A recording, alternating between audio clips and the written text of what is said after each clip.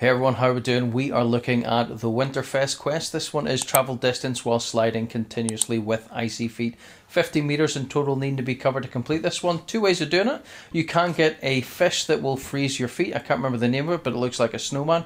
Or we can use the Icy Grappler. Icy Grappler has infinite charges, which means you can do this as many times as it takes for you to get it done. It doesn't run concurrently, so you can do it as many times to build your 50 up. Obviously, if you can do it going down a slope or a hill, you'll get your 50 done very, very quickly, very easily. I even managed it going uphill. And that is the video, guys. Drop a like on it, comments down below, subscribe to the channel, and I will see you in the next one. Bye-bye.